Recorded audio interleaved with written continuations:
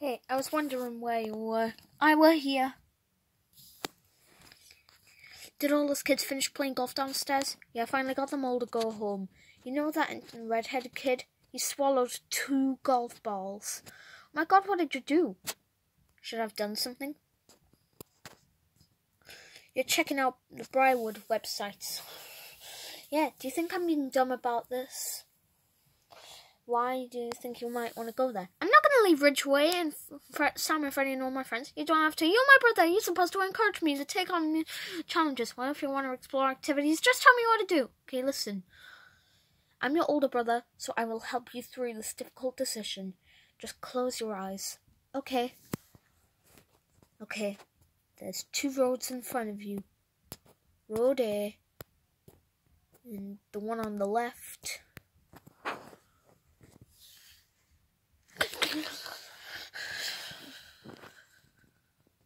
Thank you.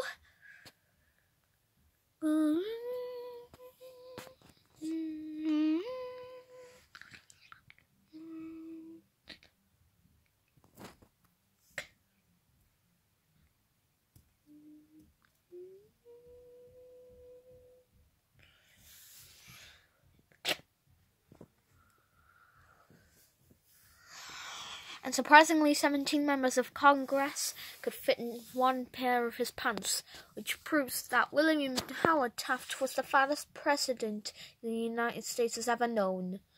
Will this all be on the test? Oh, Carly, you're a Briarwood, we don't have tests. You have frozen yogurt.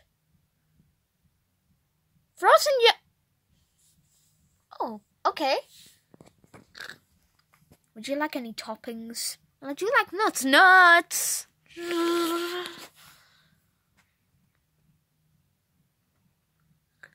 Now, who can tell me how many sides a triangle has? 3! Correct. David, please give Carly $100. I get $100 whenever I answer a question, right? Of course. This is Briarwood. Massage time.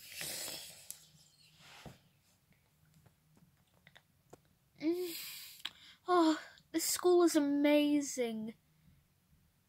I'm gonna have some more of my yogurt now.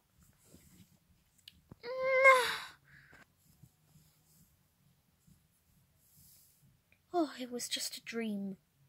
Hey,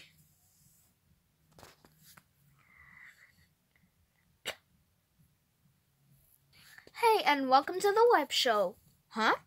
Carly's not here anymore because she goes to Briarwood and now made all new friends.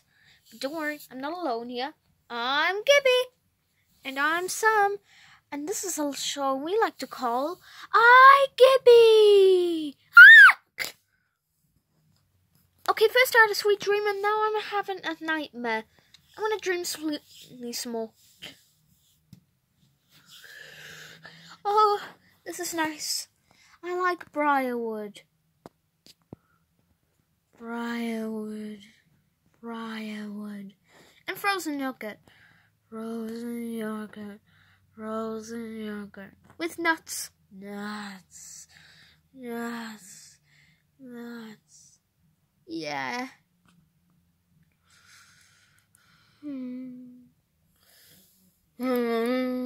Sam, my mom has been in a horrible accident. Calm down, I gotta get to the hospital. My mom's car's in the bottom of your mom's fine. But I just got a message saying I sent the message to your teacher. I needed you to out of class so we can talk. How did you? Yes, can you please give a message to Freddie Benson? His mother drove her car into a swimming pool. You are a sick person. We got a problem. What kind of problem? In homeroom, Carly told me she's going to have that interview with headmaster of Briarwood. Briarwood? Carly's going to go there?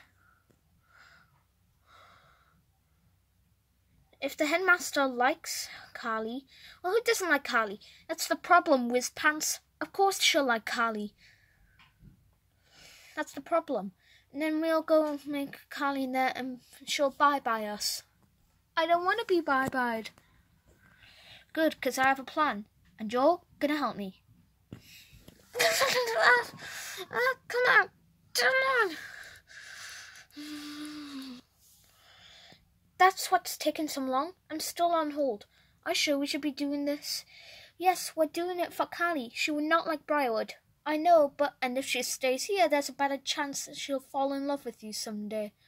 You're right. We have to do this for Callie. But what if the headmaster doesn't believe I'm Spencer? I mean, what if she... Oh, hello. This is Spencer Shea. Duh! Sound like Spencer, not Darth Vader. Oh, yes, this is Callie Shea's brother. Instead of Callie coming to meet you at Briarwood, could you meet with her at our apartment? Why? 'Cause I sprained my buttocks. Right, so we can stay around at 5:30 this afternoon. Excellent. Yes, the same address that you sent the turkey legs. I look forward to meeting you too. Nice work. Thanks. But why does moving the interview to Callie's place have to help us? Well, the headmaster and Callie is going to material, right? A nice, proper good girl? Yeah, well, imagine an interview in an apartment filled with dozens of loud, screaming kids playing mini-golf. Free mini-golf tonight at Callie Shea's apartment, 5:30 to midnight? Uh-huh. You're bad. Uh-huh.